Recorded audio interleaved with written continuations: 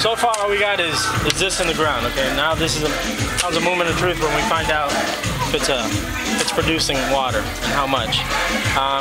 And what's going to happen is every well is different, and I don't want you to have no expectation, because sometimes it can be a gusher, sometimes it's not.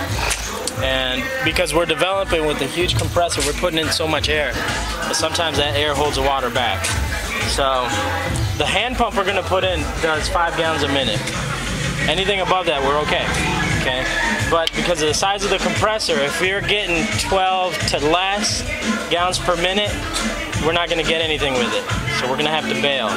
Because what happens is, if we get 12 gallons or less, the air is going to hold the water back. But the idea is we got a 1-inch pipe somewhere around there. We had it laid over there. And they're 10-foot sections, so we're going to have a couple guys just holding it here. We're going to have a couple other guys bringing the next one in, thread them together, and just go down all the way down to the bottom. And then we have a plumber's tee. So we're going to be forcing air down that 1-inch pipe, force air, and hopefully the water will blow the water up. Okay. Now, like I said, don't be discouraged if you don't see a gusher. Sometimes it can be 95 gallons a minute. Sometimes it can be 7 or 8. The important thing is that we get a well in. Okay. So when we're working here, we just want to make sure we get enough hands on the pipe. If we use pipe wrenches, make sure we don't drop anything. Okay. And then we'll just start developing and see how it goes. And just before we even turn on the compressor, we'll get together with all the community and we'll pray, and then we'll turn it on. All right? Jorge, as it develops out, is there a possibility of getting more recharge and getting more water out? Oh, definitely. So that's kind of the purpose of the development. Right. The more you develop, eventually the more water it's going to produce. We've had it where, you get all kinds of stuff depending on how you case it. And sometimes you get a lot of clay and stuff in the screen, so that you have to kind of play with it and shock it and stuff.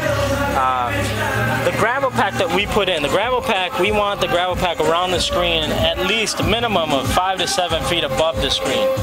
The way we tagged it is, I think we got like 66 or 67 feet, which means it bridged off. A 5-gallon bucket of gravel in a 7-inch hole with 4-inch casing covers about 5 feet. And that's depending if we didn't open up a cavity. That's kind of you get a good idea. So there's no way we can be at 65 feet. So that means it probably bridged off. So as we're developing, we'll go ahead and shock it.